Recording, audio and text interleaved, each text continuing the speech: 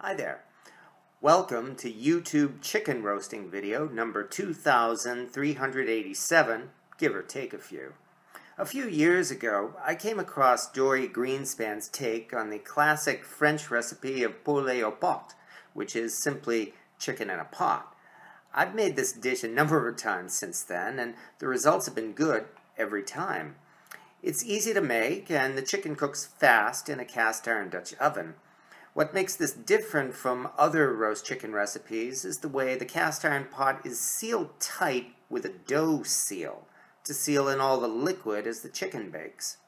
This is steaming the chicken, and it braises the meat and cooks it all the way down to the bone, so the chicken is juicy and not dried out, especially the breast meat.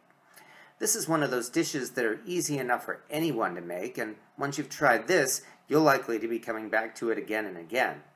What's more, you'll get to see the look on your guests' faces when you tell them you'll need a hammer and chisel to make this dish, or at least something similar to a chisel. We start by preheating the oven to 450 degrees Fahrenheit. We then place a cast iron Dutch oven on the stovetop and slowly heat it until it's hot enough to sear the chicken. Most of those videos and recipes for this dish use an enamel Dutch oven, but I find it even better to use a bare iron pot, because nothing in the world is better for searing meat than hot iron. We'll also be slicing some large pieces of bread, along with sliced potatoes, celery, 2 onions, some sliced garlic, and half of a lemon. All of this will add flavor to the chicken as it cooks. We also prepare a simple dough by mixing flour and water. We'll roll out the dough in a little bit.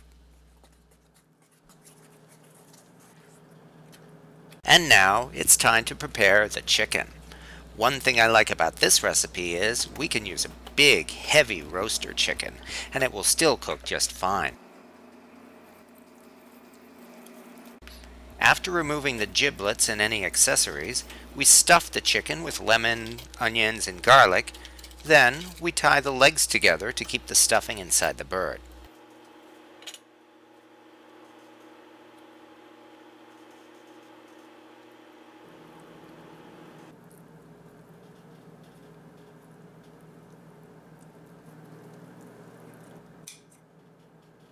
From here, we give the top and the bottom a generous coating of salt, pepper, and garlic powder.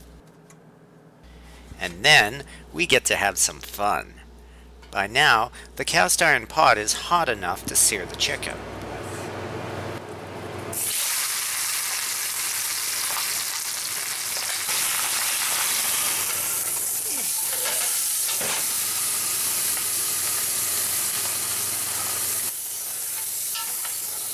We brown all sides of the chicken, then lift it out of the pot.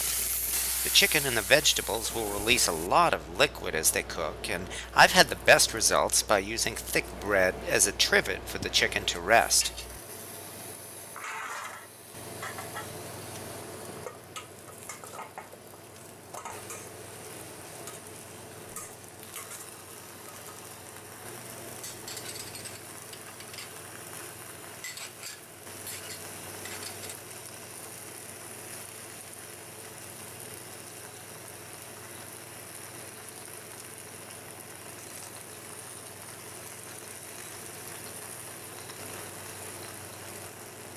We add some white wine to the pot to give it some flavor and also to help steam the bird. Now, we roll the dough into a long sausage and use the dough to seal the pot. This will trap all the steam inside the pot and keep it from escaping, and it will be good enough to braise even a big, heavy chicken like this.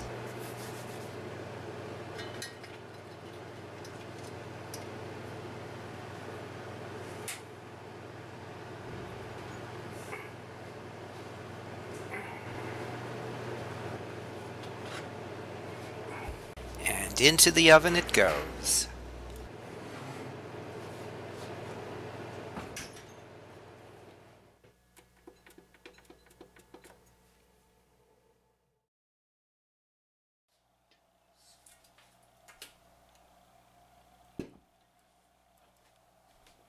Although this pot is being opened in the kitchen, you may want to take it out of the oven and place it on the table before your guests. That way, they can watch as you break the seal and uncover the pot. This will let you put on a show as you reveal this. And voila!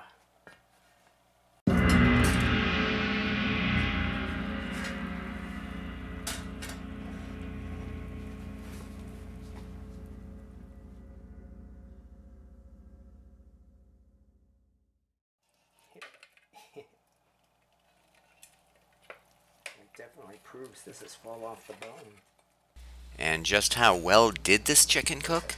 The dark meat is falling off the bones, while the vegetables have absorbed the juices from the chicken so well they melt in your mouth and taste delicious. But the chicken itself is anything but dry, as you can see when we serve the white meat.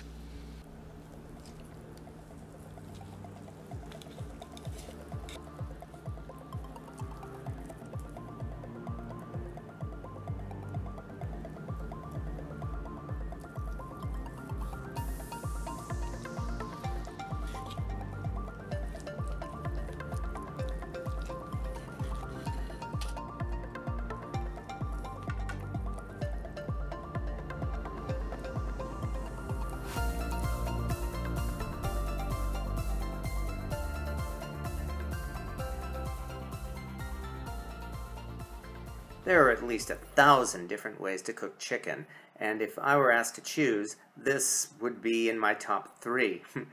It's a lot of fun to prepare, it gives you a chance to show off to your guests, and it produces a juicy, tender, and absolutely delicious chicken you won't soon forget. I've often said, if your kitchen doesn't have a cast iron pan, then you need at least one. The first should be a cast iron skillet, but after this, take the time to find and use a cast iron Dutch oven. It's one of the most essential cooking tools you could possibly have, but even if you were to use it for no other reason than to make chicken in a pot, it would still be worth it. Thank you for watching.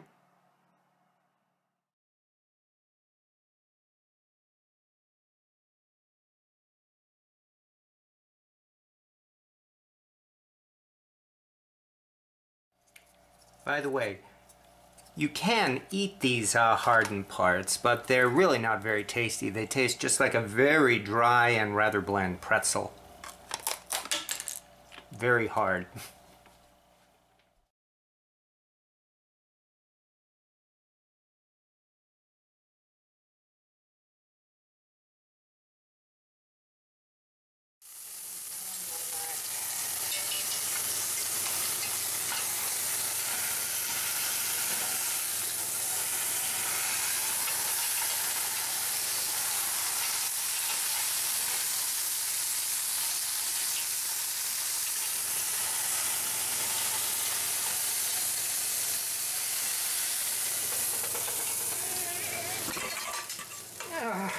Good God.